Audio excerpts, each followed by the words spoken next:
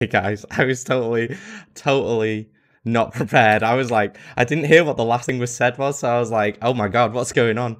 Um, well, if I am live, how are we doing today, guys? I am Moonrunes. I've got up nice and early to showcase some lovely Resident Evil 7 New Game Plus.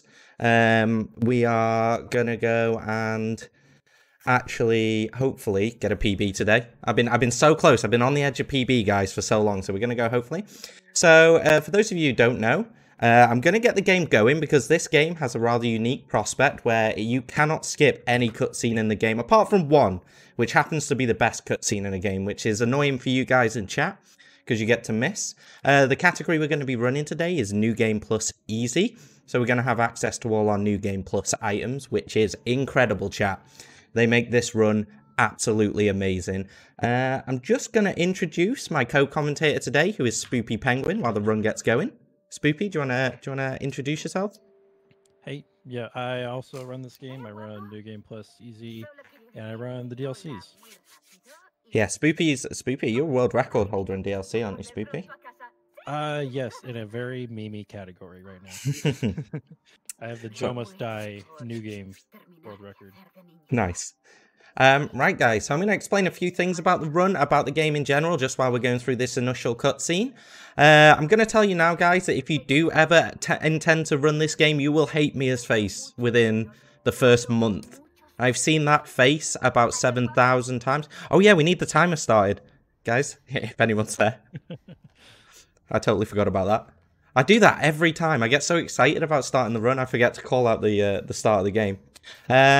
So basically, you're stuck in this unskippable cutscene at the start of every game, which is pretty funny. I would go back and restart, but the intro, like we're already like a minute into the intro, and I don't want to subject you to it anymore. So the premise of this game, we are Ethan Winters, who's a new protagonist in the RE7 game series. Some properties of this game is we run in uncapped, as you can see. So I basically run this game in 720p, like low settings, to get as many frames as possible. We do this for a variety of reasons. Basically, though, the main reason is that the faster the frames, the faster everything happens in the game. So the faster your menuing is, and sort of everything like that. Everything just goes a little bit faster when you've got uncapped frames. It is diminishing returns, so after like, you know, 60 frames is kind of a bit null and void, but there's a certain tricks and stuff that require you to be above 300 FPS, like the phone skip, which is incredibly hard to get. So if we get it, guys, we will be very happy. We will be super happy, and we're going to go for it. What we're doing, as you may notice, as is unusual for a Resident Evil game, this is in first person. For those of you who know the series well, you'll know that Capcom kind of took a different route in terms of the game through like Resident Evil 4, 5, and 6, and they got more action-based. They decided to redo the formula for Resident Evil 7, which in my opinion was one of the best decisions they ever made. So they took it into first person because it was partially developed for VR as well, for the PSVR, if you've ever played it. So the run, we finally got control of our main character now, and we're starting.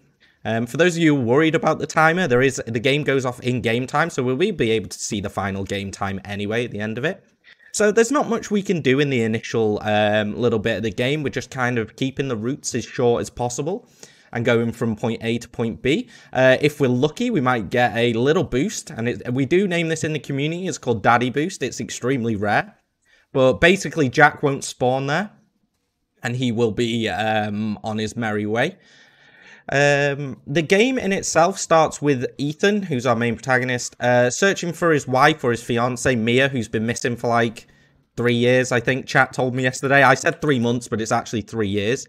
So, and Ethan being the absolute bae that he is, just like, I'm getting there. I'm going to go get her. Not spoke to her in 3 years, but I'm going to go to this random crazy house in the middle of nowhere and go save my ex-wife. So we all love Ethan. He's incredible. Like, I hope my future wife will come and save me from a basement if I ever get stuck in one for 3 years. And so we're off. And we're just hitting the house. We're going to see our first instance here of retrying. So what we're doing here is Ethan has 2 running states. He has one quick outdoor running state and an indoor running state. What we want to do is maintain the outdoor running state, and by hitting that checkpoint there and then retrying, we actually maintain a faster running speed overall. And now we're just going to interact with this. So for those of you familiar with the game series, you'll notice we haven't actually interacted with the audio cassette tape. It's because you don't have to. And we're also going to use the 30 FPS trick. So basically, guys, what we do a lot of FPS manipulation in this run. So you'll see me throughout the run changing my FPS to 30. And the reason we do this is because it's like Ethan gets covered in butter, chat. He can slip through anything when he's in 30 FPS. He can literally slide like a champ. So we basically slip down into 30 FPS mode so we can get our slip and slide on and squeeze through all those tight things as fast as possible. And we run through. So we're basically still just kind of in the tutorial area here. And we're just kind of like getting through it as fast as possible. There's not much we can do really here. As you can see, we've done some minor manipulations where we retry and we use the 30 FPS trick to make sure we get through. What we're going to do here, for those of you who know, there's usually a zombie who pops up here. I hate him. He costs you a lot of time. Everybody hates him. He can sometimes just ruin a run out of nowhere. So we're going to really hug the wall here until we hear the fart noise, and then we get her going. So we're getting going now. We made it through the first part of the game unharmed, guys. That's awesome. I'm feeling excited now. We've got a run on. Let's go get a PB. We pick up the infamous, kind of a staple of RE7 franchise or Resident Evil as a whole, where, you know, bolt cutters are everywhere. We'll also see a few more Resident Evil staples that are a real nod to show this is a Resident Evil game, rather than it just being a, like, just any other game, really. So there's, like, we see the bolt cutters, we see the infamous fuses. Don't see many zombies in this game, though. Although, I don't know how you class them, the molded. I guess they could be weird zombies. I have no idea. But we keep pushing. Yeah, bolt cutters found. We go in. So, I think this section is possibly the most annoying for all speedrunners.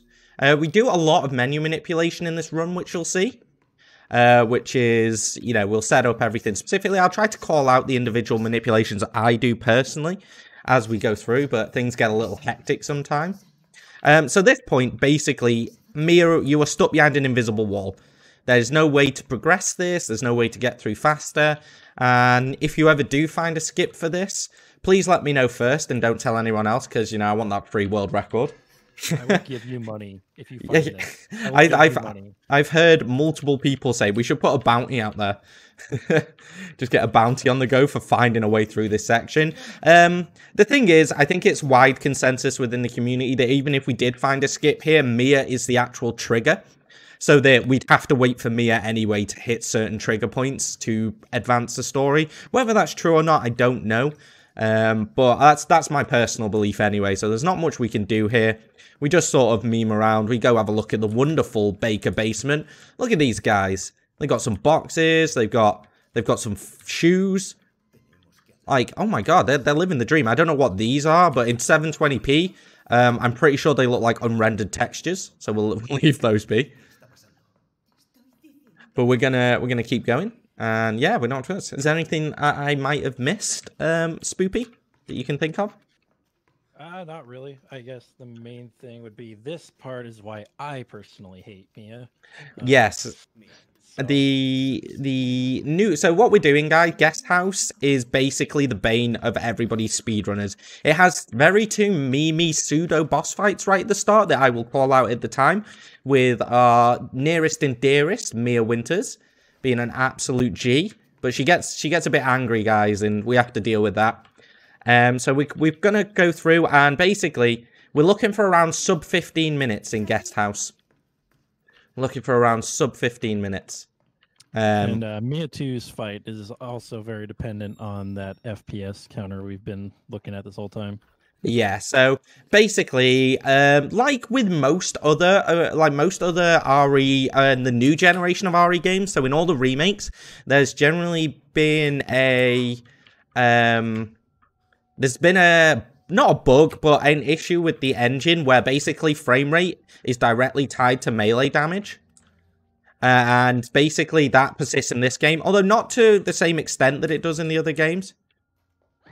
There we go. So what we were doing there, guys, is we were waiting for a sound cue, just to try and proc Mia getting kidnapped as quickly as possible. And we're going to go and keep pushing. So we're going to go hit a trigger point in the bathroom here. And we need to pull through. Spoopy, I will try and get you a little bit louder on my side. I've boosted as much as I can. Yeah, no, it's no worries. I'll try and fix that. So we're coming in. We hit a trigger point in the bathroom there. Now we've run back. And this is where we come back to our wife. And we figure there's probably something a little bit wrong at this point. We're like, I don't know what you've been eating, Mia, but I think you need to change it up, love, because something's just not right. Something's gone wrong here. You're teleporting knives out of nowhere. You know, you're crawling upstairs with crazy faces. So this is a really interesting section of the game. What we do here is we don't actually resist Mia, and we run out of here. So we're running out of here to try and get through this section as quickly as possible. We're just going to thingy. So we're going to do a very specific setup here, where we are going to, we want Mia basically to stand up as quickly as possible in a second. So there's a place we can stand very specifically, where we can actually get her to stand up, and we can start the first boss fight. Another thing I'm going to mention about the run that I haven't mentioned yet is I'm playing on the Japanese version of the game. So the Japanese version of the game is known as Zero D, and it has basically a load of censored parts of the run, and it censors a load of random parts. And we just, so I'll point them out at the time, but over the normal EUNA version, it saves us about 28 seconds. So we're going to look at this wall here. 1, 2, 3, 4 taps. We look at it. 2 taps to the right, and then we go. And now we're just going to wiggle, and we're going to wiggle to make Mia stand up. I assume if we wiggle, she wiggles, and then everybody wiggles. So we're all wiggling. We're all having a good time. And we're going to get up. And now, after the wiggle dance, we realize, actually, we need to sort Mia out. And we're gonna run in it. So this is the first boss fight that's super annoying. We got the stagger. That was good. So basically, that wasn't the quickest outcome. You can get what's called like we can basically glitch into her at that point, and we can actually get a multiple hits with one swing. And if we do that, she basically won't stagger and will attack us immediately. And then we can just bury the hatchet in her neck. And we're like, right, you've been too much now, Mia. We got to sort this out. So the logical conclusion is to bury a hatchet in the neck. So what we're doing here now is we are hitting our first mandatory phone call. There's about 4 mandatory phone calls in the run. And then after a certain little bit, the game's just like, actually, we don't need to do these phone calls, you know, just go, you're fine. But for the start of the game's like, nah, mate, you got to answer these phone calls.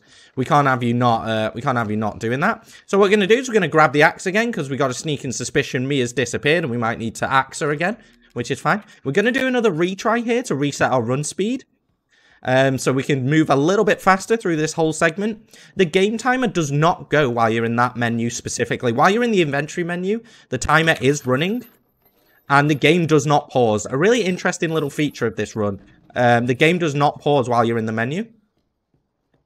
We're going through. So we get our first fuse there, which obviously is a staple for Resident Evil 7. Like, is it really a Resident Evil 7 game without a fuse? You know, I'd argue that. Point. We're going to come here. Oh. And then we're going to put that in there. Oof, that's my cold fingers, chat. Cold fingers. So it's about 7 AM in the morning here in the UK, and it's quite a chilly morning, guys, and I haven't put the heating on. So I'm a little chilly. So you'll have to bear with if if I'm a little bit bad with my inputs, but hopefully I can keep my hands warm and we can stay alright. So you'll notice the first difference. For those of you who have played the game, this is the first major difference. Rather than getting stabbed by a screwdriver here, you get stabbed by a garden fork. Don't know why that makes it more acceptable in Japan, but apparently it does. Apparently no screwdrivers allowed in Japan. I don't know why they censor screwdrivers, but just a thing. And now we're going to see a big difference here as well. So normally at this point in the run, Ethan will get his hand chopped off. But that's not acceptable in the censored version. So they just, rather than doing a new scene, they just black the screen out entirely and just leave his hand attached. which is incredible. I love that part of the development for this game. They're like, should we just render a new scene for Japan? They're like, nah, let's just black it out and leave his hand attached. It saves time. And then, yeah. Oh no, where am I going? I'm going the wrong way. Sorry, chat, I'm going the wrong way. My bad. I went to get the fuse again. Moon's just getting all the fuses in the run. So yeah, we're supposed to come straight upstairs here. Now, I'm going to focus on this. Spoopy, can you explain this fight? Yeah, so this is what we call Mia 2. This fight is very dependent on your frame rate. Essentially, what we are going to try and do is we're going to line it up, and we're going to try and get inside of Mia's hitbox and swing the X. The high frame rate allows you to get multiple hits inside of her character model. And so as long as we can get it lined up properly, you can get a one-hit Mia 2. And that's what we're going for. All right, that was like 4 hit, but I didn't die, so, you know, always good. Yeah, Mia is very easy for Mia to kill you if you get off of a 1 or 2 cycle hit. So yeah, I just basically, if you crouch there and just wail at her legs as well, the legs count is like 2 hitboxes, which means you can actually kill her faster just by staying crouched there. You do have to be a little bit safe with her if you miss that first 1 hit. It's really awesome if you actually get it. It makes an incredible noise. And there's the most famous line in the old game. Welcome to La Familia, chat. Let's go. And a lovely little boot to the face as well. So that's kind of the first segment of the game. I have no idea what sort of time we're on. But, you know, we'll roll with it. And we should aim to do that segment in around 15 minutes. It's usually a reset if you're anything above 15:05. At least it is for me in my sort of time zones. If I'm anything above that, I struggle to claw it back. So I need to be on point. So, yeah, anything sub 15. I think the world record is like a 14:56, I think. So if you get anything sub 15, you're on good times.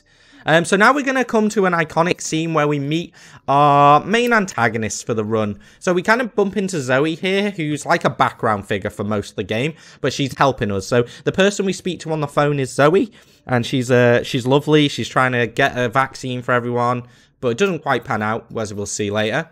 And this is the Baker family. So, the Baker family have been heavily infected with what is known as the E-type virus, which is what infects me. Now, the E-type virus basically has slowly put them in. I'm not going to spoil the story just yet, because in this run, you get to see the majority of the story if you're reading the subtitles, and you get to go. But as you see here, there's something not quite right with the Baker family. His hand is supposed to be chopped off there, but it isn't. Because, you know, we can show the knife going through the wrist, but we can't show it coming off. So this is Jack. Jack is kind of the main boss of the run. You fight him 3 times overall. And you fight Marguerite once, who is his lovely wife here, who's cooked us this adorably lovely meal. Candlelit meal with the Bakers. I mean, I'd never turn them down. I'd be here every Sunday. We've got Lucas as well, and we've got Grandma. Now, Grandma is not quite who she sheems,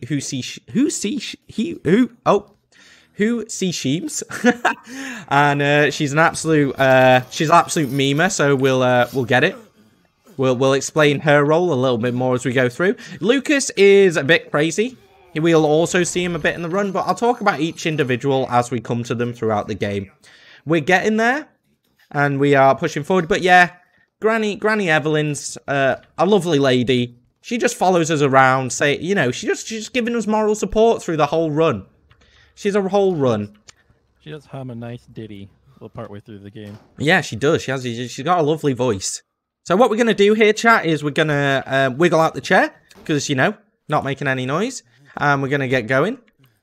And what we're going to do is we're going to meet Jack for the first time. So this game, in its return to form, generally brings back the creepy atmosphere that I think belongs in a Resident Evil game. Like, this one really, has the intensity. We're going to juke left there, not get grabbed, grab the key. We're fine. We might even be on for wall skip here.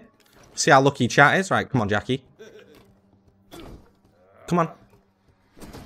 I think we're on for wall skip here. Maybe.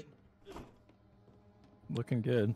Yep, there we go. We got wall skip, chat, which is amazing. So what you can do there, depending on the animation, you can basically, if he goes far enough down the corridor, you can basically run back there and spawn him through the wall. I very rarely get that. It's not something I go for. I very much usually just run round. But that's really incredible. I very rarely get that skip, so it's impressive we've seen it. This is probably one of the... I'll try and do it in the next cutscene, guys. So basically, we're going to go for phone skip here. It's a very FPS-dependent trick, so I don't think I've got enough FPS to get it. I don't. For some reason, I've not been getting the FPS there recently, but we're going to hit the trigger anyway, and we're going to come and answer this phone call.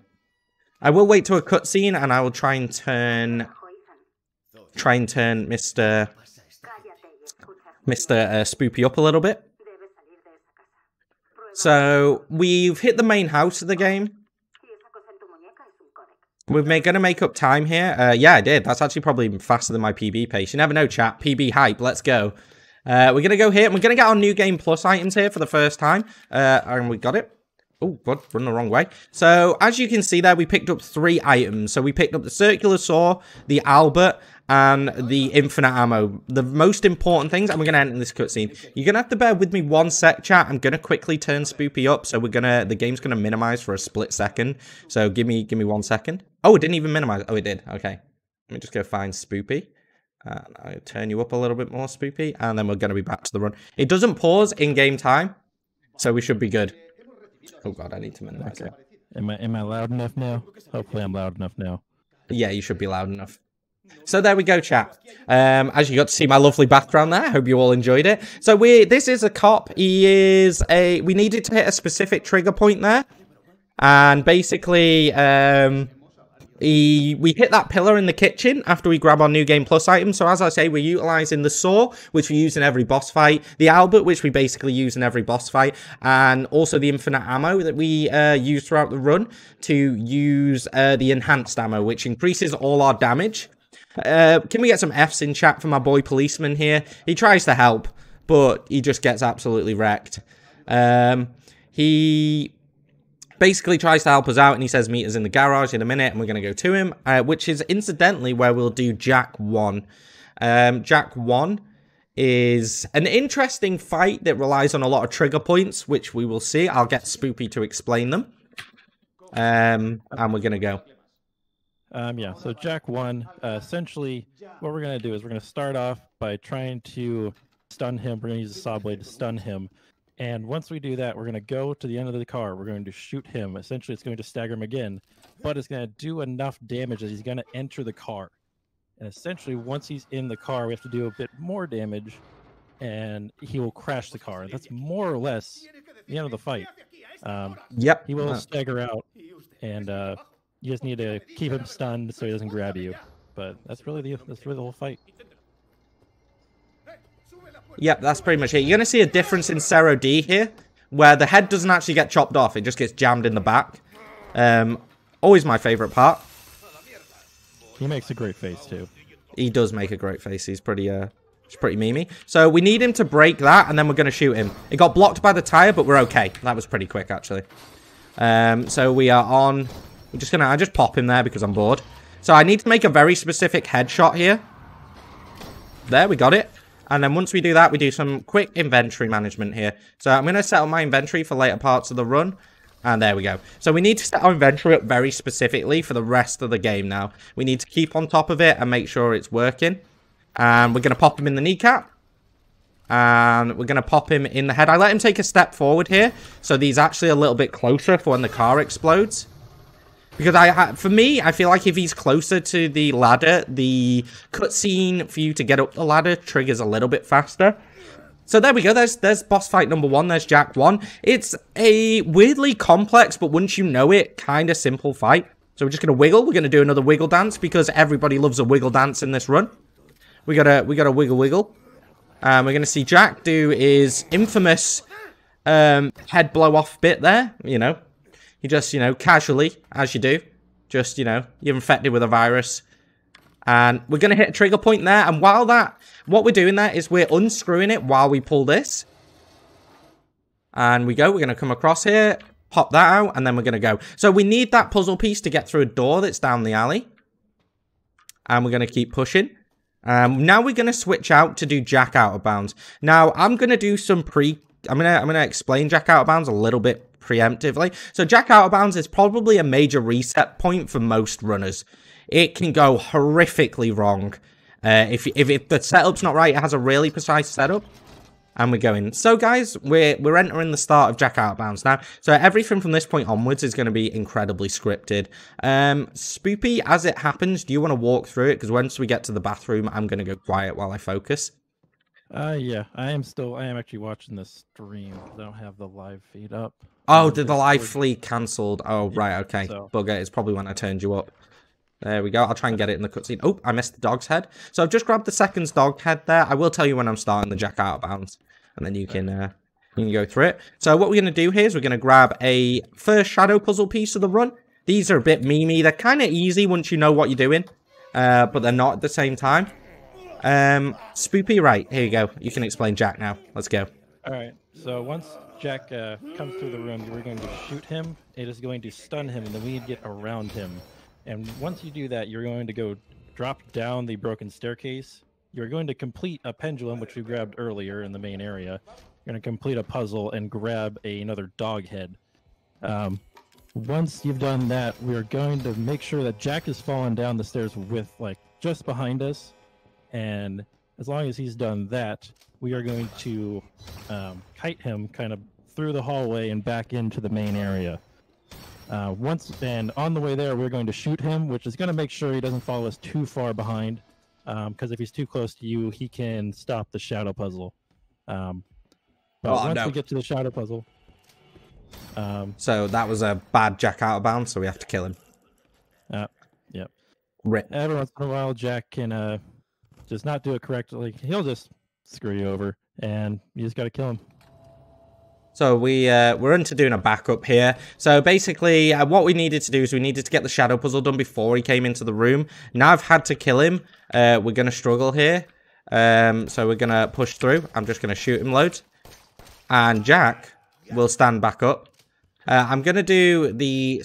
Can I do the fast setup here? Let's try. Are you coming, Jackie? Oh, you are. You're a bit close, actually. So... Oh, my God. I think we just died. Uh-oh. No, we didn't die. Okay, I'm going to do the slow setup here. Because he yeeted after us then. Right, come on, Jackie. Come on. Am I quickly able to interrupt with a donation? Oh, yeah, go for it. I'm going to try and sort this mess out. Alright, we have a donation from Frillhouse451. $5 donation saying, love the hat, Moon. Oh, thank you very much. It's part of my channel. I wear a lot of hats. But yeah, you know, it's nice and cold this morning, so at least I'm not roasting myself to death, which is great. But yeah, I appreciate that. Thank you very much. It's a nice Manchester Bee hat. All right, we're going to set up here. We're going to set up for the Out of Bounds. There we go. So there we go. That's how you do Out of Bounds, Jack Out of Bounds. Basically, to do... Oh, I didn't even switch down to 30 FPS there. I didn't need to scrub past him. So what we did there, guys, was we used Jack to push us out of bounds. So Jack's grab animation there actually shoves you forward, which is really amazing because what that does is it pushes us through the banister, which then clips us out of bounds. So we do a small sequence break here, and we're going to drop into bounds here, and we're going to load.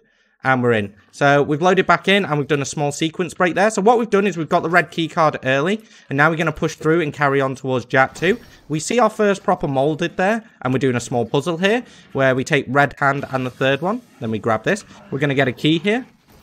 And we're going to go. So that was pretty good. We had a bad Jack Out of Bounds, guys. Usually you would get that a lot faster. And it would be, it wouldn't be really that. But thank you for the donation, guys. Raising money for a fantastic cause here in the UK. So I really appreciate any money. Absolutely incredible what ESA is doing in UK Speed Gaming. So we're just kind of going through the game now. We're going to the boss fight number 2. Spoopy, do you want to do boss fight 2 explanation? Yeah, so this is going to be Jack 2. Essentially, he is going to grab the red dog head, and Jack is going to kick us into this arena. Very, very quickly, once we're up, we're going to back away from Jack just enough so he doesn't grab us. And we're going to try and shoot him in the head as soon as possible. From there, we're going to use a circular saw to get him into basically a phase 2. He's going to turn around and grab this big set of Texas Chainsaw Massacre looking scissors, and we are going to grab a chainsaw just for later. And once he's back up after grabbing the saw, we're going to shoot him again, saw him again, and the fight's going to be over. We're also doing a bit of menuing just to make sure everything is in the right space, because again, menuing is extremely important in this game. Yep, so that was pretty perfect, actually. That was almost, I don't think that was pretty much a perfect Jak 2 from my side, which is pretty awesome. I'm quite excited by that. I very rarely get that fight because what we need to talk about is the iframes in that section. So Jak has some iframes, so you can't just shoot him immediately. You have to time it for the second he starts moving, which can actually really throw you off. If you fire a second early, you miss kind of the easy cycles, and he literally goes crazy. He literally goes crazy. There's also a difference in Zero D with the end of that fight. Yes, there is. At the end of non-Zero D, it takes longer because his body pops and he's just some flailing legs. But in Zero D, that doesn't happen, so you can just saw the door almost immediately. Yeah, pretty much, which is always handy. We love a bit of extra speed here. What we picked up there was our first key. So it's really, the game has that very Resident Evil trope of you've got key-specific doors that only certain keys can access, which is a lovely homage. We're going to do some inventory management here. So what we did, we've set ourselves up for the next puzzle where we can just go boom. And we just literally input all these now and we keep going. So we're going to push forward. And we're going to get through. So now we've made it outside the house. What we need to do is answer our second mandatory phone call here, or our third mandatory phone call, I would guess, where we come in, we hit a trigger point. So what we do is we go in, we leave, and we go back in, because we need to hit the leaving trigger point to trigger the phone call for Zoe to go off. So usually, casually, you'd enter that room, you'd wander around a bit, and then you'd run out. And then we keep going. So now we're kind of stuck here. I think I know why you're so quiet, Spoopy, but I'd have to Alt-Tab to fix it again. But I think it might be worth it. Let's just see if I can keep it up for a minute. There we go. I'm going to boost that up a little bit. And I'm also going to start my stream again so you can actually go back to the thing. Alright, there we go, chat. Hopefully, Spoopy's a little louder now. Alright. Those mid... I'm louder. You should be a little bit louder in the game. The game will also be a little bit louder, but we'll be alright, chat. We'll be alright. We'll make it through this. Are there any speedrunners who speedrun this game in VR, Bomber? There is. And I know one speedrunner at least. It's not nearly as fast. It's not nearly as fast overall. It's quite a bit slower. But it actually looks really fun. I don't actually own a PSVR, but I'd love to try it if it ever comes to PC VR. So what we did there is we entered the call, and now we're going to what's called, it's like guest house, I think, or outhouse or something. Yeah, I think it's called the Old House. Old House, that's it. And this is where we meet our second antagonist, I would guess, which is the lovely, fabulous Marguerite. I'm going to play it really safe here, chat, and pop down here and start shooting this, which causes those bugs to dissipate. And then, otherwise, those bugs can attack you, and they're a little bit annoying. They can actually keep you from crouching and uncrouching. Yeah. So you can cost yourself a second going into that segment and save yourself 3 a bit later. So we're going to kind of crouch through there. And we're going to do another FPS manipulation here, where we drop down to 30 FPS so we can get all buttery again, chat, and slide through those spaces. So we wait till here. We drop the frames down. I didn't have the saw out. I need to get the saw out here. And it didn't work. Oh, it did. Okay, so that wasn't too bad. So basically, we should have been able to walk through that door without stopping. But we got away with it. You can take a slight back step and then run back into it, and it's usually fine. Which is what we saw there. It didn't cost that much time. We're still doing okay in terms of time. And we do our next shadow puzzle, which this one's a little bit finicky. But once you know the... Once you know the sort of the general movement for each puzzle, the shadow puzzle, they're a lot easier. Casually, I actually really struggled trying to get the at least the warrior one to fit, because the warrior one's a right meme lord. Yeah, they progressively get more and more kind of specific with where your shadow needs to be. Yeah, like yeah. The eagle one, very forgiving. But the warrior one, you got to be pretty precise. Yeah, they kind of scale up in difficulty, I find. Like, the eagle one, you can literally just, you know... it doesn't look like an eagle at all, and you're just like, boom, there we go. And then the spider one's kind of the next most forgiving. It's kind of not that bad, but it kind of requires you to be lined up. And then the bloody Axeman needs like a very specific thing that doesn't even look like the image you're trying to replicate. So, we got our final trope there, chat. We've got our crank, which is another staple of the series. And also, just so you know, the reason we pick up the running boots in this run is for that segment, because it saves us about 5 or 6 seconds through there, I think. And as you can tell on menu... The running shoes allow you to walk faster while you're walking or crouching, but we run most of this game. So those little crouched areas, we can run a little bit faster. Yeah, they help out mostly in those little bits.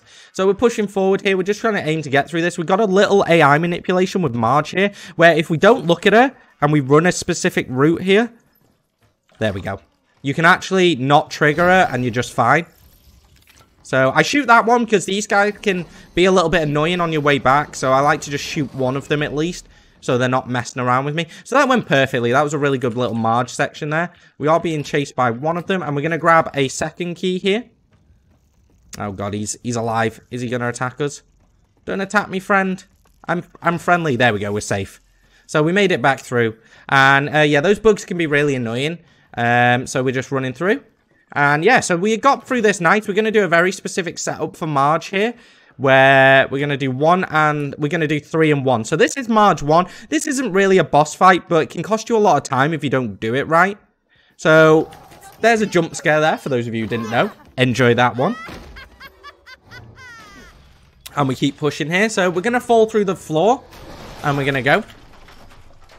And here we go. Let's thingy. So you're going to see me here do the ADS trick as well, which is basically... Oh, I messed up. I missed a shot. So I've missed a shot here, chat. So I have to wait. I have to wait for it now. So basically, I only fired twice. There we go. So basically, I missed one of the shots, which meant she staggered backwards, which is kind of slow, so we don't like that. But we got it. We got it. It wasn't that bad. Oh, bugger. Gotta calm down. There we go. Yeah, but the ADS trick, essentially with the G17, if you alternate between ADS in and out while you're shooting, you actually are able to shoot much faster than either ADS or either hip firing. Yes. That's the key to that trick there. So this is probably one of the hardest tricks in the run. What we're going to do here, it's called Lantern Skip, and it can have 3 possible outcomes. Either we get the slow outcome where we fall down the hole and Marge doesn't spawn. We get the second fastest outcome where we kind of glitch around the top of the sort of hole, but she spawns and you can just drop down. It costs you like 3 or 4 seconds. It's not that bad. Or we get it perfectly where we drop straight down and Marge spawns. Now, I've never managed to do this trick successfully at a marathon run, so fingers crossed, chat. Fingers crossed. We need all the love for this one.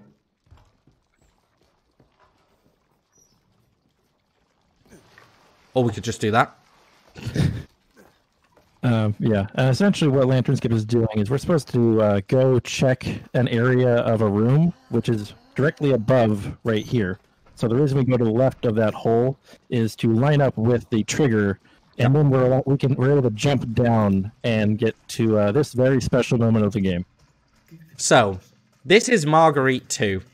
She's a really fun boss fight, probably the hardest fight casually, I would say. And she's extremely fun. I completely messed up that skip there, guys. That was the slowest outcome. But I kind of sped it up by falling into the hole really quickly. So, you know, potato, potato. The complete mess up was better than trying to do it properly and then messing up anyway. So, you know, we saved a little bit of time. So I'm going to jump into Marge 2 here. So what I'm going to try and do is I'm going to try and get 13 gunshots on her in this thing. Do you want to take over here, actually, just while I focus? Yeah. So...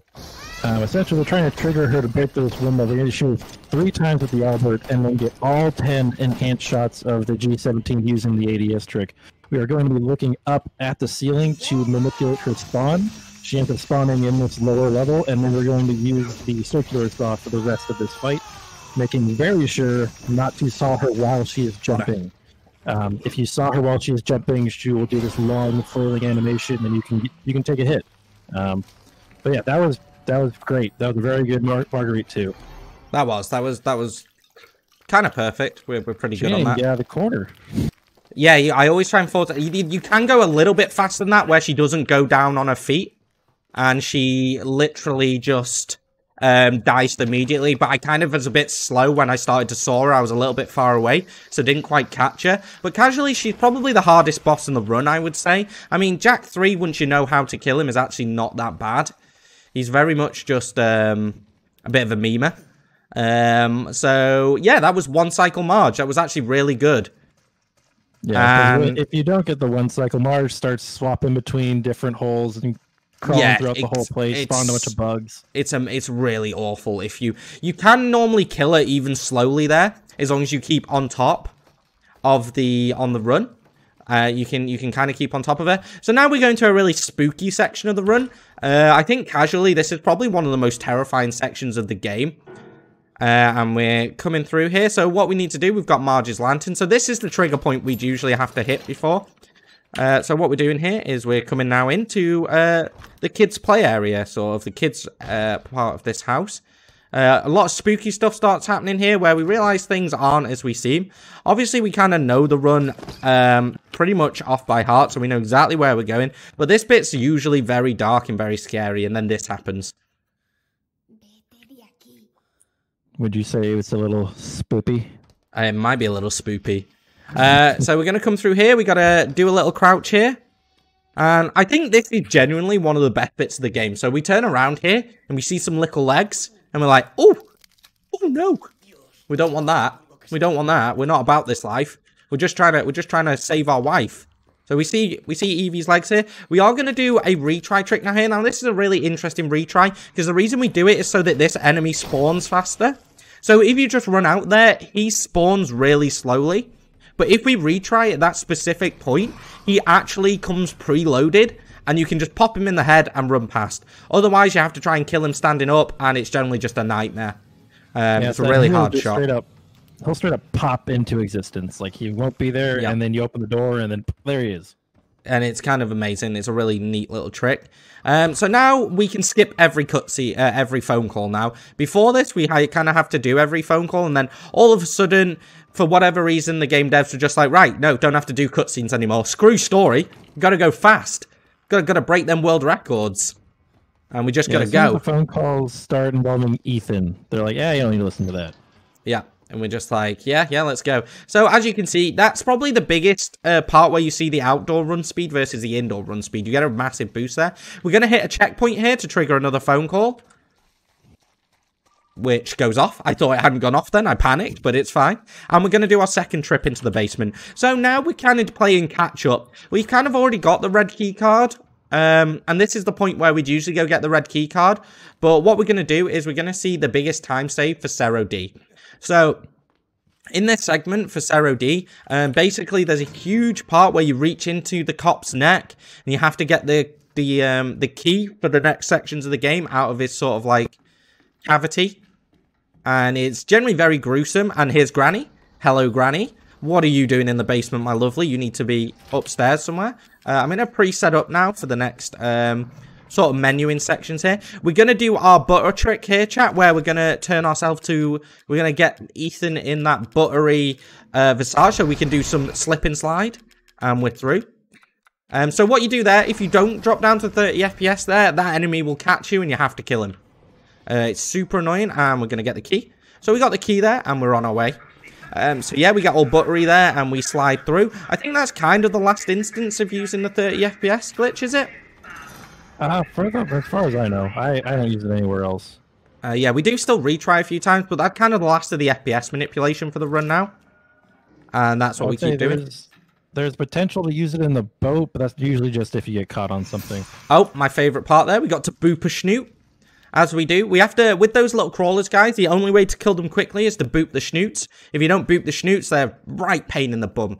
They can jump around, they do all sorts of stuff. They're absolutely annoying. So we need to make a headshot here for a stagger, which I kind of left really long there because I panicked that I was going to miss it.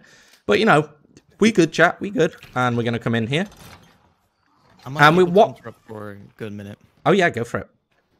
All right. I don't know if we're still in the spooky area, but this is a $5 donation from Supernova Holly. Holly, sorry. It says Mr. MoonrunesV2 and his community helped me through the quarantine by giving me something to wake up to every day. Keep up the amazing runs, Moon, and keep being you to make the community so awesome. Oh, thank you, Holly. Thank you so much, Holly. I really appreciate that. Oh, what a cutie! And I'm glad you enjoy the runs. That's why I'm trying to showcase it to everyone. Like, everybody, look at this game. It's fantastic. You should watch it. So we're going to do the hardest shadow puzzle here, which we nailed first time, which is amazing. First time. There we go. That was quick. That was quick. No memes on the warrior. Oh, yeah. God. The problem with failing that trick, guys, is it's really slow to reset. Like, it takes forever for you to get back control of it. And, like, each reset costs you, like, 5 seconds. It's crazy. On the others, it's literally, yeah, try again. But on that one, it's just like, nah. Takes forever. So, that was Warrior. So, we're through now. We're done with the house, mostly. Before we go off to our next adventure. So, now we're going to the Lucas section. Now, the Lucas section is really popular, I think. It's my favourite part of the run, personally. We have to shoot that guy, because otherwise he hits you, and he's really annoying. I shoot this guy, because he's annoying too. But if we do the inputs here correctly, we can actually just get through this door fast enough that they're really not a threat at all. And we can keep pushing. So, yeah, we're coming to the Lucas section here. I've been messing this up loads in my practice runs. Like, honestly, chat, yesterday I had the worst practice run, and it's made me dead fearful of this section. So we're going to push, chat, but that's like the main house section done now. We've got the hardest boss fight killed, and now we've got to sit through this lovely cutscene, because, you know, unskippable cutscenes, am I right? And we're pushing on. That also kind of got talked over was we went up to a bedroom and we turned the clock and stuff. That was because we skipped that to get the red key card. But the game is very trigger based, so we had to actually do that puzzle and then went and got the blue one. Yeah, so it's kind of key. This game's a little bit weird. If you try to go and complete the door, basically it soft locks the game. And even if you then go back and do the puzzle, because I think the red key card isn't in your inventory, I think it actually just messes up. And yeah, so one of the really unique aspects of this speedrun is the fact that you can't skip cutscenes, which, as far as I'm aware, is really unique for a Resident Evil game, because in every other Resident Evil game I've played, at least in the remake era, or the sort of Resident Evil 5, 6 onwards era, you can skip the cutscenes. As you can see, Ethan's doing some absolute cringe-lord stuff here, being a right edgy teenager. And he's just on one. So we are pulling through, and we're going to get through. And basically the next segment, I think that bit is possibly the worst bit in the run to watch. And for some reason, even though they censor other stuff, they don't censor this bit, which is kind of really random. Super random. It's like you can watch a guy pull off his fingernails, but you can't, you can't stick sticking your hand to get a key out of a body is pretty intense. But yeah, this game has massive inconsistencies on what it censors and what it doesn't. It's a bit weird. Well, I mean, there's also, like, at the very beginning, you get stabbed through the hand with a knife by Mia. Oh, yeah. You can't get stabbed through the hand with the screwdriver. It has to be through the wrist. Yeah, it's super... Like, what? I'm not sure why these decisions were made. But yeah, it's a little bit weird. So now we're going to continue on with the Lucas section. Now, the Lucas section is kind of a puzzle-based section of the run. He does a lot of bomb tricks and stuff, so we aim to just get here as smoothly as possible. I am going to play it a little bit safe here by shooting one bomb. Oh, we got the second bomb. Oh, we got both bombs in one shot. No, we didn't. Oh, we didn't. Oh, that was a good save, chat. So we're going to block this bomb. I nearly just, like, got completely yeeted then, which kind of affects the whole segment. But we're through, chat. We made it through fine. And we're coming through. Sometimes there's health in there. That was a good save. Yeah, I know. I was very close to just absolutely blowing myself into oblivion. So here we go. We're going to come down and we're going to... There we go. So there's a bomb there. We kind of just absorb the bombs eventually because it's a little bit thingy. But that was a really good section through there. Apart from me nearly blowing myself up and having to take a second to reshoot the bomb. That went pretty good. The thing is, I shot the... Usually you just shoot the mannequin and it's fine. But sometimes it's like it doesn't blow up, so you have to be really careful, but you're never usually watching for it. So now we're going to get rid of all our items. Do you want to explain why we do this? Yeah, so this next section up here, basically Lucas is gonna. You can't go through this next section with any weapons, so he forces you to drop all of them. Also, with that keypad, if you put in the actual code, which being speedrunners, we know the actual code, it will change. It will, one, it won't work, and then two, it'll actually change, and you actually go through this whole section to find out what it is later. But yeah, and the reason we kept the infinite ammo and the Albert is because since they're New Game Plus items, we can delete them and they will go back to the box. They're not deleted from the game. Yep, that's exactly right. So the reason we can keep these 3 items is because, yeah, as he said, you can delete them, and we will be deleting them in a specific order to get them to go to the box in a specific order, so that when we pick everything up, my inventory is set up right. I think it's saw first, isn't it? It is saw first. Yes. I always forget the order of these two. So we pick up the battery there. We're kind of just hitting some trick points here. We need to spawn the next pseudo boss fight. This game has like weird miniature boss fights. Oh, there we go. And so we're going to go through and get it done. And so we're going to hit a trigger point here where we walk forward. And then we kind of take a step back and we shoot. So the first instance of a big molded spawns here. And we kind of reload cancel there to try and get at least 6 shots off here. And then I come in. Cancel. Oh, I didn't shoot the legs, which is kind of bad. So we're just going to block him there. If you shoot the legs, he drops instantly and explodes. But that was pretty perfect, really. It cost me about a second not shooting his leg. But we on there. So what we can do now... It's saw first, is it? No, it's... Yep. Saw first. Saw first. There we go. You wouldn't think I'd done 200 or 300 runs of this game, chat. So now we're set up for the next section of the game. We can't enter the Lucas True puzzle section with any items. So we can't enter the puzzle section with any items, hence why we get rid of everything. It was a little bit sloppy on that fight. We should have really hit the leg, but I shot him in the crotch region instead. Because, you know, got to inflict that extra crit shot damage. And we're moving on. So it's 1408 for this bit, is it? Yeah, that number's burned into my brain. Yeah, it definitely is. It's burned into my brain too. I always forget this code for some reason and do it wrong. So it's 1408. There we go. That was pretty good. And those diagonals are very, very specific. Yeah, they're so hard to do. Yeah. Like, I got 2 diagonals there. Like, 3 is optimum, but 2 is great. Like, to be honest, to get 2 is actually pretty good. Like, they're precise inputs. So what we do here is we're just hitting some trigger points there. We pick up a candle very quickly, and then we go and put the candle out so we can get to the next point of the game. And we're going to go through. So we're just waiting here. There's a lot of waiting around in this section, and then it's all go, go, go, go, go. It's all go, go, go, go. So we are setting up our inventory here. We're going to do some very specific inventory stuff here. Where we turn this on. This is the world's most unsafe cooker. I would not recommend buying this make and model to anybody in chat who's looking at getting a cooker, because you will have no eyebrows left when you're trying to make your mac and cheese, which, you know, nobody wants to. We're going to reset our inventory there because we're going to pick up a crank in a second that we need to access. And we're going to do the greatest puzzle. 1, 2, 3, 4, 5. 1, 2, 3, 4, 5. 1, 2, 3, 4, 5. 1, 2, 3, 4, 5. 1, 2, 3, 4, 5. And there we go. For those of you who didn't know that puzzle, that's how you do it. You count to 5 and you just go up or down. Either direction doesn't really matter.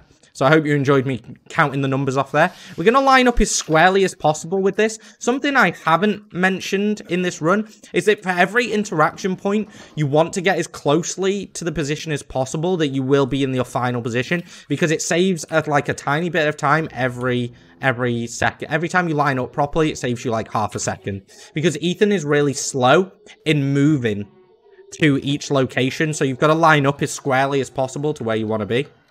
And happy birthday, guys. Can we get some birthday hype in chat? Let's go. And now we're going to do the bomb segment. So it's quicker to grab the bomb here than it is to... As much as you would think tearing the board off first would be quicker, it's quicker to grab the bomb because I actually think it starts the countdown a little bit faster. So we come in here and we hit the hold.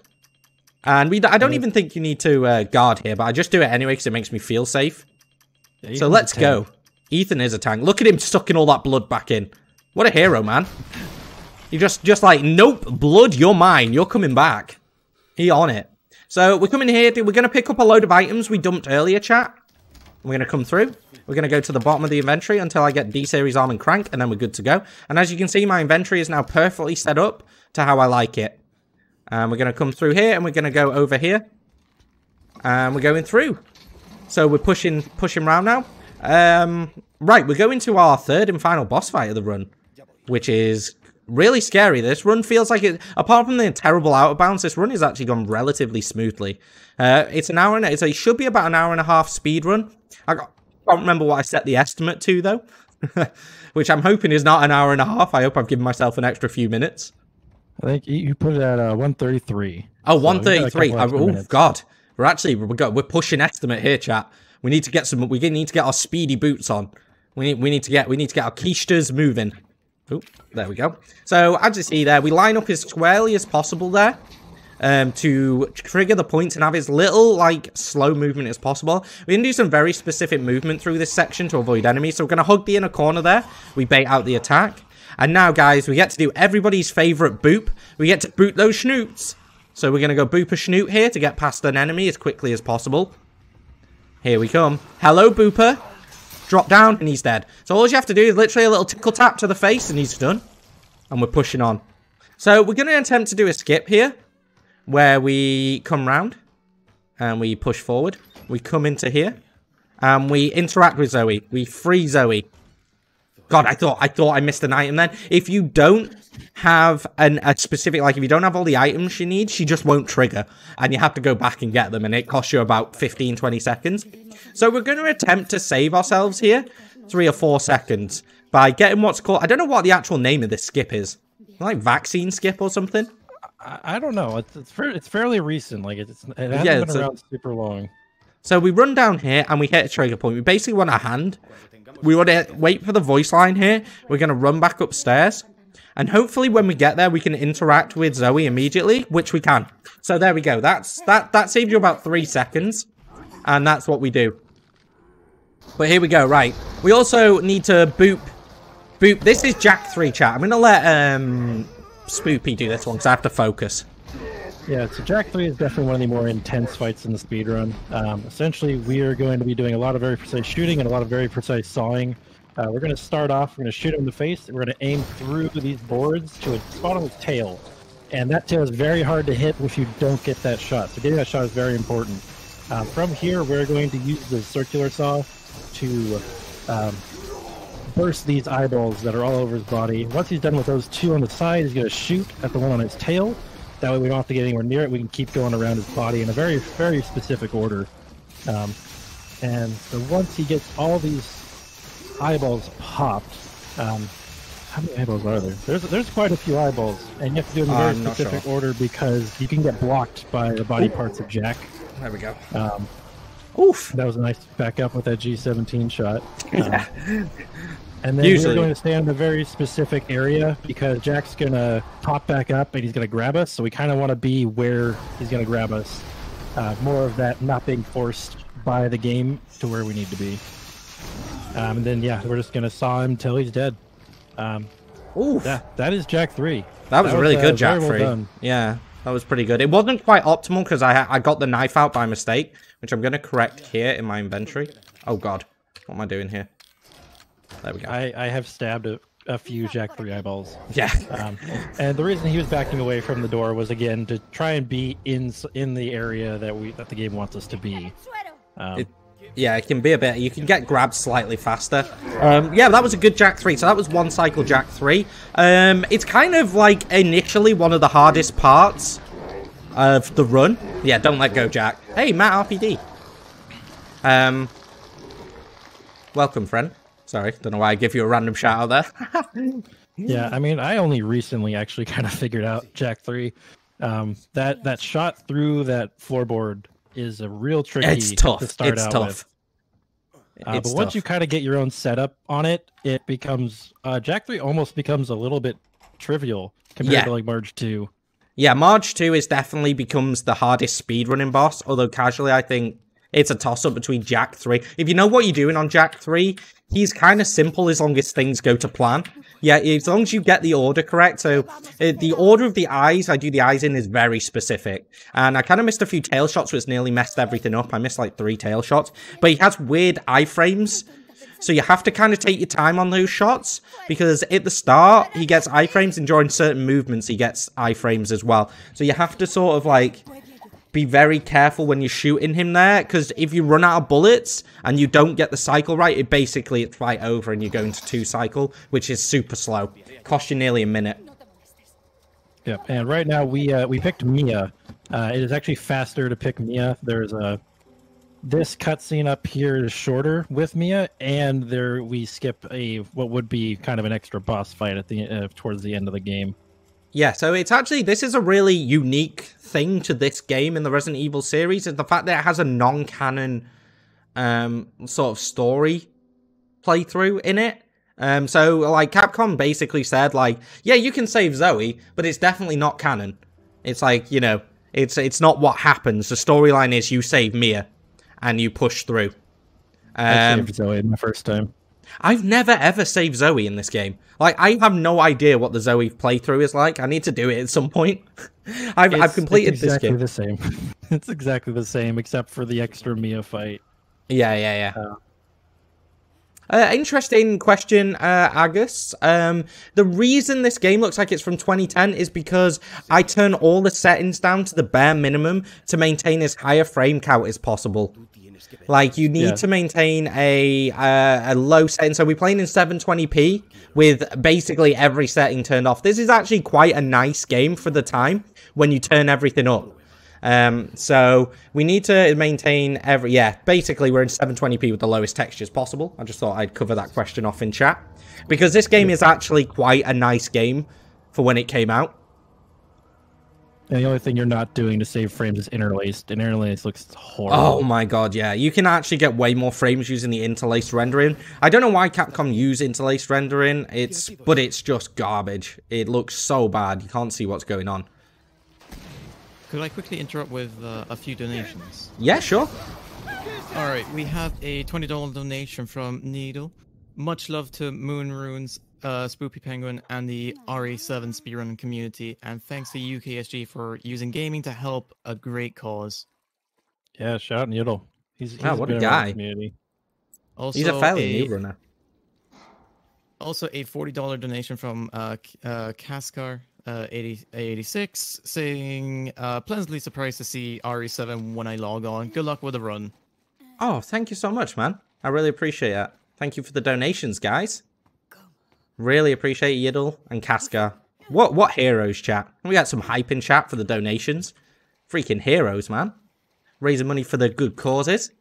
But Resident Evil 7, yeah, I think it's an acquired speedrunning taste.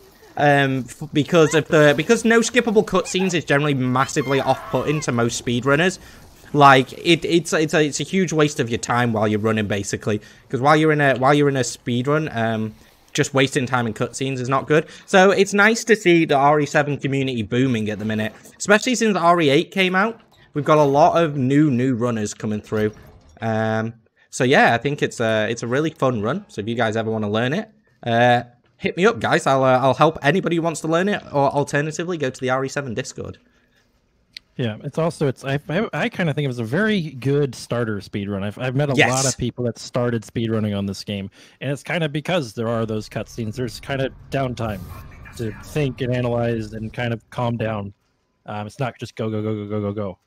Right, guys, I'm going to talk about... so as you know, we've switched characters now. We are playing as Mia now. Ethan's been kidnapped by, as we know, is Evelyn at this point. The E-type virus is sentient and running around in the body of a little girl. So we're kind of terrified. We don't know what's going on, but we've woken up as Mia after being attacked in the swamp, and we're doing the ship section. Now, the ship section casually is the most frustrating part for, like, players, I think. Like, it's so confusing when you first get into the ship. We're going to trigger... We run around that hat there to trigger a cutscene. And we keep going. We're going to do a little menu manipulation here. And I'm getting to my most dreaded fuse. And we're going to come through. So what we're doing is we're waiting for this hatch to open. We need this guy here to wander down. But he kind of pushes you out the way. And we're going to come down and we can do a quick drop. So running in at the sideways there and kind of dropping in actually saves you a second on the normal drop animation. So you kind of run round and then sweep in from the left or the right, sorry. So now we're going through ship second. Now there is 2 really interesting skips in this section that are actually kind of really hard to pull off. But first we've got to do a retry here. So we're doing a retry here because it skips a fall animation and kind of boosts you forward a little bit. So what we did there is we skipped a fall animation and we also boosted forward a little bit. It saves it quite a lot of time there to do that little retry. Which is super cool. It's just a free little time save you can do. I don't think it's worth doing if you don't have an interesting thing about that skip is some of them are PC specific and specific to having the game on a SSD or an M.2 because if the load times aren't fast enough, because load times are counted in the game time, you basically lose time there if you do the retry. So it's a very specific... Oh, I can't move. There we go. It's a very specific trick. It's kind of it's a little bit pay to win, but generally PC runners. I'm not sure if we have a separate category for console. Do we? Do we? Yeah, we do. We do. Yeah. So it's kind of a bit of a like. I mean, if you were somebody with a non-SSD game stored on a non-SSD, would I be at a disadvantage there? I guess, but it's just an interesting quirk of this run. It's very good. So we're climbing up here. We're kind of just making our way through ship now. Basically, this is all about hitting triggers now. Nothing really fancy has happened until the until we get to a couple of the skips. One of them you'll see first. We kind of got God Door as well, which is kind of a bit of a meme in the community. So we're gonna go grab a fuse here, and we got it. So I got hit there, which isn't the end of the world. Sometimes he just turbos like that. It's a little bit annoying, but our menu should be set up now, so we can just literally go boom, and then we go to the door straight away. So we need to remember the location of that fuse for later. We're going to go meet Evie properly for the first time. You're going to go say hello to Evie. Lovely, lovely little girl just running around this abandoned ship. Nothing absolutely strange about her whatsoever. Completely normal girl. Just living her best life on the ship. Right, here she is just watching, you know, static fuzz like you do. And there we go. If you position yourself just right there, you can literally just spam inputs and it'll just do it all for you. So you put the cassette tape in. Yeah, this is also the only required tape in the whole game. It is. It is. You can't progress without doing this tape. And this is my favorite character ever. Alan, definitely the reason for everything that happens in this game is basically Alan's fault. Is his name Alan? I forgot his name's Alan. I called him Alan Wake once, and chat wouldn't let me. I called him Alan Wake, and chat wouldn't let me live it down. I literally made that mistake once. I don't know why I was looking at Alan Wake before stream because I was going to buy it, and then I called him Alan Wake, and I literally chat just would not let me forget it. Oh, pay attention to the story part. It's like all the things going on is basically his fault. Yeah.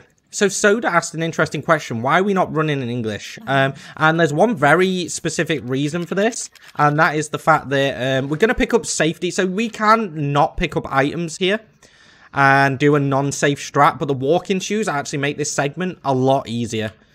Just as an FYI. And so the reason we don't play in English is it's actually 1 second faster in any other language that is not English. So we're going to do a skip here. Do you want to talk through this one? Yeah, so this is called Alan 1 skip. Essentially, being able to get out of that room while she's clicking the wristwatch, it prevents Alan from calling you and talking your ear off and you not being able to leave the room. Yeah. Because as soon as Alan calls you, you can't interact with anything, you can't open doors, can't shoot anything, you're just stuck there. And I think that wastes about 20 seconds if you don't get that. Yeah, it does. You're stuck there just talking to Alan on the phone. You can't do anything. So that skip doesn't look very impressive, but it actually saves a butt ton of time here. We got him. That was pretty good, actually.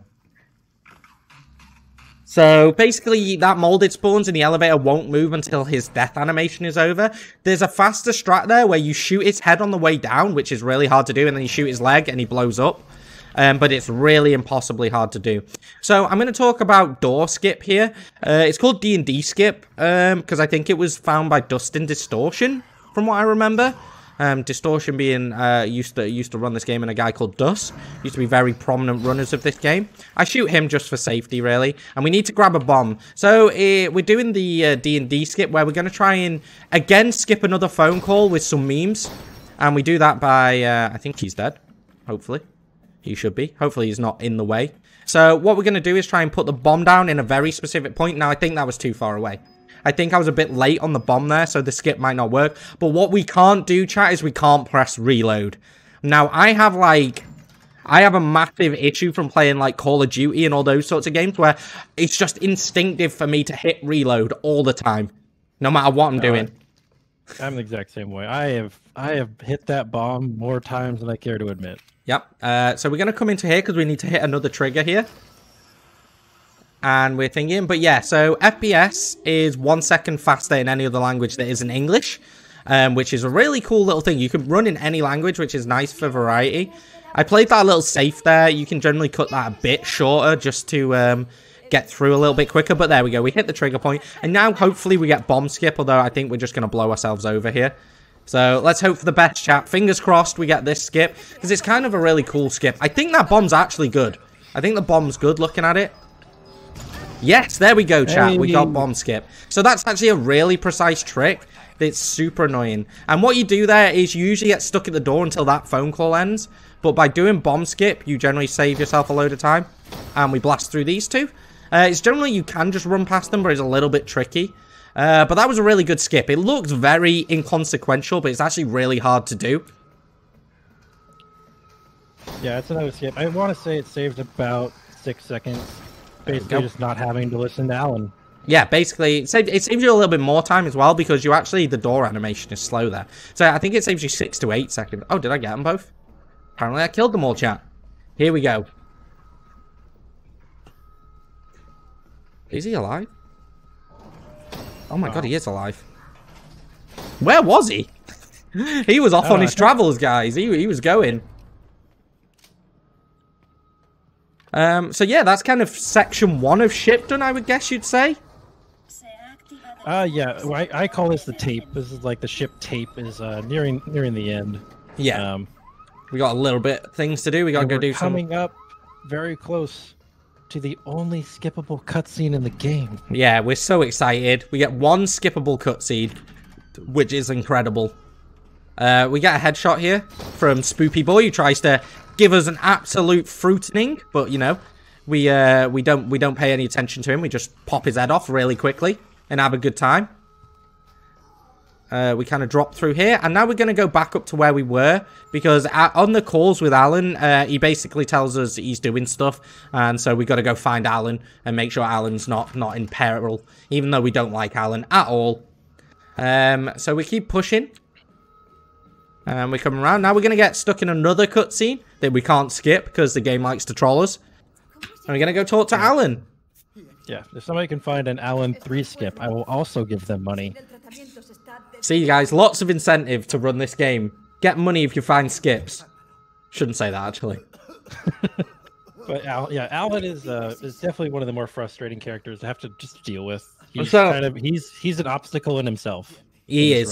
He's really annoying, and Alan is basically the one who caused the entire incident by letting the Evie out. He doesn't let her out on purpose, but I think the implication is he's been doing experiments he shouldn't be doing in the side, and basically things have gone incredibly wrong, and he kind of gets his comeuppance now. My theory has been that he's the one that's been talking with Lucas. Yeah, potentially. There's kind of a load of backstory here that I think the theories have kind of got a lot wilder since Resident Evil 8 trailer came out. Because of the potential implication that he and Mita were already working for the bioterrorist, what was it, BCCT? Something? BTCT? Can't remember what it's called. Basically Blue Umbrella. It's the BSAA. BSAA, that's it. I was thinking of the British Touring Car Championships. Lol. Yeah, but for this, it's also with RE8's trailer. It's kind of just like there's werewolves and stuff, man. It's all out the window. I love it. I can't wait. Whatever. I'm just glad Ethan's in it and it's first person. That's what I'm waiting for. So, guys, we're gonna Mia again. There's one part that I'm really hoping to play as Mia in. Here we go. So we're coming to the only unskippable cutscene. Unfortunately, guys, it's the best cutscene in the run, which is super annoying. Like, super, super annoying. So we're coming in here, and we get our one skippable cutscene, which is Pog, which is going to start now. Now, you do need to skip this as fast as possible, because it actually carries on in the in-game timer. I've actually lost 6 seconds there, just because I forgot it was part of the in-game timer while I was trying to sort something out. So now we're back in present day. So we've just been back in time to find out how Evie escaped, and why she's been doing what she's doing. I kind of feel a tiny bit sorry for Evie to some degree, because all she wants is a family, but the virus has really messed her up. Like, she's way unbalanced now, and she goes about getting a family in entirely the wrong way. But she's having a good time, bless her. So we're gonna keep pushing here. We need to go get a few items now. So we need to go get a crank, and we also need to get the fuse and a power cable. So we're gonna go grab the fuse that we used before, and we're gonna get that first. But we're also coming up to everybody's favorite trick, God Door. But this bit, I think, is the most super confusing bit for new runners, because in my opinion, it doesn't really explain what you got to do. You've just got to kind of find the items and go. So we're running through the fastest route, and we're going to go. So we go up to the captain's quarters, because the captain's quarters has an incredible little crank in it that we need for the elevator. And we're going to come back. Again, we're going to be lining up as square as possible to the elevators and stuff. Because as you could see though, if you're not square, you kind of just teleport around in a really slow manner. And we're going. So we're coming down now. We are entering the latter portion of the run though now. I think this is around the hour mark, maybe a little less. And we're coming in and we're just going to use the crank here. So now we're entering, we're going to go get the fuse next. We got to drop down. We're going to use a little trick where we kind of bump off the ladder to prevent us doing any fall. And we're going to come straight up here. And we're going to run to get some corrosive acid. But we're going to do God Door. So we interact with this door really late. And we're going to grab it. We need to turn immediately. And then we come through and we get God Door. Oh, God Door. So that looks kind of easy. But God Door is really, really specific. It's very, very, like, there's not much chance you get to... Did I put that back in? No, I got it. Yeah. I can't dodge him, so I'm going to have to take the hit and go around. So you can't, basically, it's not frame perfect, but you've got to be really quick there. And you've got to interact with the door late. We're going to get square on and climb up as quickly as possible. So, yeah, God Door is kind of consistent for me. But I think there's advantages. It's a 3-frame window, according to chat. There we go. Learn something new every day. So the fact that I got that, considering I'm running at 300 FPS, guys. Oh my god, I nearly fell in the hole. Which way am I going here? This way. I remember what I'm doing, chat. I promise. I know what I'm doing. I'm a good speedrunner. Here we go. Here we go. So there's a guy in front of here. We can kind of just ignore him and input that. Oh, he hit me, though. It doesn't really matter if he hits you. You kind of want to... I kind of started to run straight here because he's been getting stuck in the doorway. But now we're going to go... We're going to completely ignore this guy up here. And we're going to run straight past him. Feels bad for him. Like, he's just like, I want to be noticed. He's like... Notice me, senpai, and I'm just like, nah, fam, I'm off. I've got to go get myself a power cable. Here we 7. And we just interact with this. This bit's a little bit slow. There's not much we can do here. But yeah, 3-frame window on that God Door, guys. Let's go. And we pick this up. And we're going to run past this fella. He's trying his hardest, bless him, but he ain't getting anywhere. And we're just like, see you, friend. Try better luck next time. I'm off. I'm a speed runner. Gotta go fast. So, we're coming through. Hopefully, this guy isn't going to be a meme lord. No, he's way out the way. So, he got stuck in the door the other day, and he hit me, and it really knocked me into red, and it ruined my entire ship section. So, now I'm super wary of that guy. And we're coming through. So, we're just going to drop down now, and we're going to do some pretty specific inputs here. So, we're going to go ba-boom, and then we're going to go ba-boom. And we're good. It's kind of coming to the end of ship section now. There's a little bit of a sketchy sound coming through. And it's really, really fun. So, this is the one bit of the run we kind of have to do with no weapons or anything, but we got a few enemies to dodge. So, we kind of have to rely on good RNG here. You can kind of bait the AI into doing exactly what you want, but it's thingy. This guy can sort of turbo here. He's a bit annoying because I'm already in red. I can ideally don't want to take the hit. And we're going to run directly at this guy to try and force him to jump backwards, which he didn't do, but you can just one round him. It saves a fraction of a second. So this is the most annoying bit here. a big molded is going to spawn here. We're going to try and slip past this guy. We can't use the butter on that section. I run in, run out, and then we can manipulate his AI into running in a very set path, and you can just get by him no problem. That bit can be a little bit tense because that molded can react in multiple ways, and it's really annoying. So, chat, we get stuck between him and that crate. Yeah, it's not great. So, what we're going to do here is we're going to skip a little bit of time here, and we're going to go straight into a cutscene. Now, this spawns us into a cutscene, and guys, we need to get some Fs in chat for my boy Jack Baker. So, we find out at this point in the run that Jack is actually a really nice guy. He's a really nice guy, and his only crime in this entire game is rescuing a little girl from a bog. He's rescued a little girl from the bog, and the little girl turns out to be like Satan herself. And he's a lovely guy. And if you play any of the DLC for this game, you see how nice Jack and Marge, and Lucas is a bit of an edgy guy, but he's not bad per se. And Zoe's really nice. And they're a lovely, like, you know, Southern American family. And just living their best life out in the sticks and the boonies, having a good time. And they get absolutely ruined. Their entire life is ruined by the E-type virus. And he explains a bit about what happened to them. Like, they get infected when they pick her up. And thingy. But yeah, big F's in chat for my boy Jack here. He's an absolute hero. And Jack, we love you. He's also, incidentally, Jack is possibly one of the best characters in any Resident Evil 7 game. A Resident Evil game, sorry, he's the best in Resident Evil 7. He's kind of one of the best characters in any of the games. His story is so good, and the way his character acts and stuff, and the tension he brings is incredible. He's also extremely well written. He has some of the best lines in this game. Hence, the daughter DLC is great. Yeah, it is. That's the one that goes really into their backstory. I really like Jack's story. Yeah, it's really cool. But yeah, he's like got the great line. Like, he's got that quintessential Resident Evil 7 line where he's like, "Welcome to the family, son," which is just so iconic. It's like you can't play this game without loving that line. It's so good. The rip on End of Zoe at the very end. End of Zoe is like, "Farewell from the family, son." Yeah, and that's cool. But End of Zoe is actually an incredible run. It's so much fun. So, we're coming up to the final section of the game now, guys, where we're going to go through mines. The run kind of lessens in difficulty from this point out.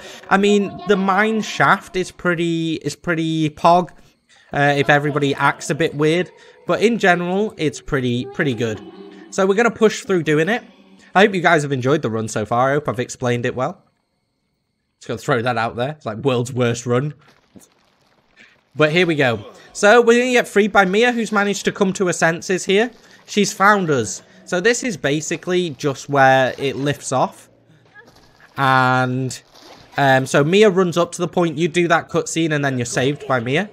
Mia comes in clutch now and actually just redeems herself like an absolute champ. Also, Evie is so creepy in this background of this scene.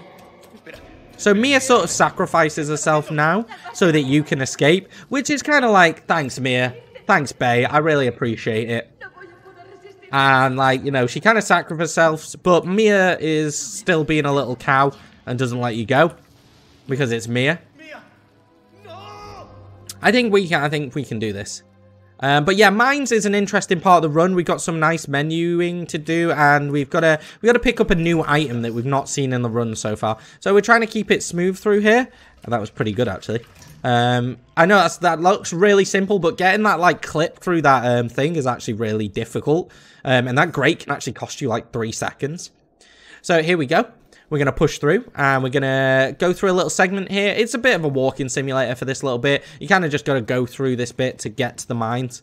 There's not much really going on here. So if we do have any more donations, now is a good time. And thank you to everybody who's already donated during the run. I really appreciate it. You guys are absolute legends, and you've supported a fantastic cause.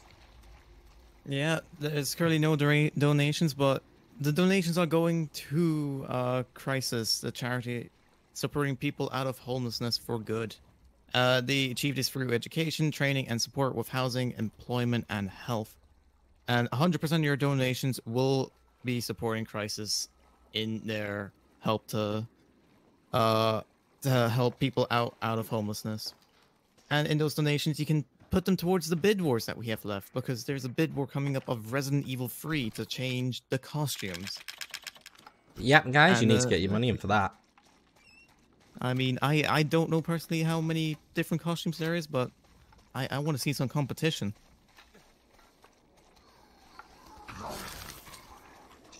I've just Yeah, got... so you can see we just went through and grabbed all the items from the item box, and we also picked up the grenade launcher. It does kind of look like a makeshift Gatling gun, but it is in fact a grenade launcher. Oh, that was lucky. And with the infinite ammo, we actually have access to the neuro rounds, which is very useful for stunning enemies. Yeah, so as we got out the chest there, so you saw me do some menu in there. I grabbed an extra item because I'm a little bit bad at the game. Got to shoot a bomb there, a very specific bomb that's kind of really annoying. I did some menu manipulation as well because my inventory was not set up right. So we're kind of flying now, and we're going for it. We gotta do our final boop the schnoot, guys. So get your boops up in chat. Say goodbye to our little friend there, and we're going into mines. Now, mines is kind of fast-paced. I kind of really like the end to the run. It's got a lot of really minor skill checks that you have to hit, and it's kind of really fun section because there's a lot of action in it. There's a lot of, like, you know, it's probably the most action part of the run, which is nice to finish on. But it's also really annoying when you've done an hour and 20 minutes, you come to mines, and then you literally, you know, you can throw your entire run here. So we're still pushing on. One of the most useful resets in the entire game. Oh, it does, yeah. We're coming up to a massive time-saving form of the reset that I will point out here. We're going to get turboed? No, we dodged him. So that guy's kind of really dodgy. Like, he sometimes just doesn't react to you, and sometimes he's really bad. So we're going to make the shot there. Got to get rid of the bombs, because it's faster to shoot them than it is to block them overall, which is hence why we're trying to do it. We're coming through. And we're going to open this box. It's good to be square onto the box here. And we're going to come. Here we go. And gonna get there. Wait for the queue to appear. We go in. Kind of don't really need to do anything here. We're just waiting. And now, in the world record strats, they do a completely different strat through here that's probably a lot quicker, where they like do some very specific menuing, and they go and grab a load of items here just to save a couple. I think it saves like 6-7 seconds overall. It's not a huge time save, and it's incredibly complicated. So unless you're going for world record, you shouldn't really be doing it, to be honest. Although it's real risky. Yeah, it's also real risky because you can actually just lose a load of time, especially if your menu, if your grab stuff goes slow and stuff. It's actually going to cost you time. So we're going to do a final retry here, and the retry here is to reset our run speed again. And it also, I think, helps manipulate the enemy spawns a little bit. So we're going to come through here, and we're going to wait for the retry to pop. We need to wait for the retry, which is there, and we're going to retry. So what we did there is we reset our run speed, and now we're going to start. So this is the most complicated section of this run now. Oh, God, I got stuck. So I'm a little bit out of sync, so we need to make headshots. We need all the headshots, chat. And we need to make these headshots so we don't get... The idea is we don't want to stop running. We just want to be ultimate pace here. Right, we haven't... It's gone well so far, chat. It's gone well so far. I need to get this out. I use a grenade launcher here because I find it's more consistent. And then I just switch back here. This guy is a little bit annoying, but he can be alright. And then I just shoot the far guy here and you're through. That was really clean. Nice. That was very clean. Yeah, so anybody who's run this game casually will notice that bit's a little bit difficult. You get a lot of enemies spawning. And this bit is probably going to be the bit that shocks most casual runners. You run here, you stun these guys, and you just run up. So I'd say that fight on easy for your first time is one of the most difficult sections in the game. Or on normal. Because you have to do this fight and you have very minimal resources. So you have to try and, like, use what you can find to kill those two molded down there. But this has gone really well. It's been a really good end to the run, which is good. We're making it through. Especially after that whole circle going up and then those two are at the end of it. Like, yeah. It's a very hard part of the run because you need to kind of conserve your ammo and get through it. Here we go. I have seen some madman doing I think it's Nolsey is doing knife only at the minute. And it just looks insane. I'm tempted to pick up knife only, though, as a meme run. Knife Only Madhouse is an awesome run to watch. Nick's Issues is probably one of my favorite Knife Only runners. Him and Yossi are great at it. Yes. So, guys, we've made it back to the house finally after doing a massive detour. We got creepy Evelyn just hanging around. trying to be creepy, but we don't care. We don't care. We're just like, Evelyn, get out the way. Get out the way, girl. We gotta get going. And we on it. We on it, chat. So we're gonna go make it. We've probably only got one. We got one more sort of segment coming up now. One more trick we kind of have to do here to skip a cycle. So we're gonna try and one cycle Eevee explosions. I don't know if it has a specific name. It's just like block trick, I guess. Here we go. I'd call it one cycle Eevee. One cycle Eevee. Basically, it's called one cycle Eevee. So Eevee's trying to frighten us here, and we're just like, you know what, girl? We got a big needle, so get away from me. Here's where Eevee's. I love her expression change there. She's just like, no. And we're gonna see something coming up, guys, which I think we all need to learn as a general life lesson. And I'll point out at the time. So I run slightly wide there just to bait her, because she can run right at you there and actually cost you a lot of time. So this is one cycle Eevee. So what we're gonna do is we're gonna block now when she does the first explosion. We're gonna swing to the right and we're just gonna hammer the use key. Oh, I didn't get it. Oh, I didn't get it. Sucked. I'm gonna have to block this now and go for it. I think I can get it now. There we go. I got it. Right, so I missed one cycle Eevee, but we two-cycled it, which is fine. I haven't failed that in, like, literally probably 30, 40 runs. There's some marathon luck coming into play there. And now, shock, guys. Shock. Eevee was actually Granny all along. And she also sounds way worse now. In Spanish, Granny sounds incredible. Terrifying. Terrifying. This noise... in a minute, just listen out for it. I love it.